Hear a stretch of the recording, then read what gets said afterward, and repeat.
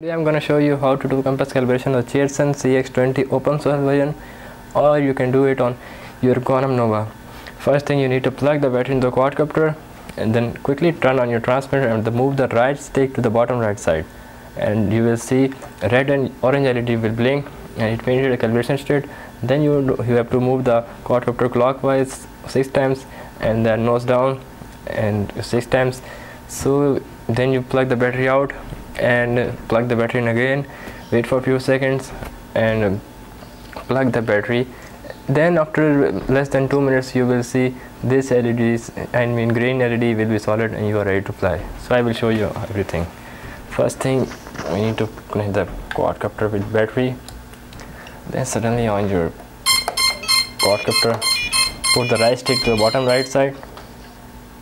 So you can see the orange and red LED is blinking. You can see here the orange and red LED is blinking. It means it is in calibration state. So now we will move the quadcopter clockwise x-axis 6 times or maybe more than that.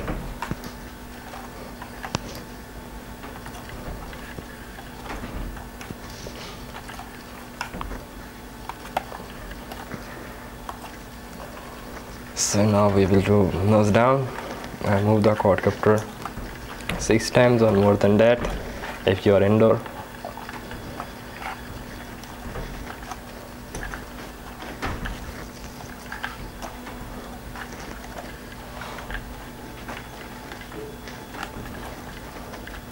I think that's it. Put your quadcopter on level surface, wait for a few seconds and plug the battery out. And wait for a few seconds, turn off your transmitter, plug the battery again and turn on your transmitter again. So now we will wait for green LED to be solid. This LED should be solid, so you are ready to fly, and it will say all the satellites are locked. So that's it, it is locked and you are ready to fly. Now you need to unlock the motors.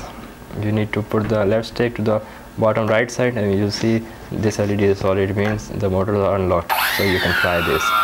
Or you can also disarm the motors by moving the left stick to the bottom left side. As you can see, this LED is blinking, it means it is now locked, so you cannot work.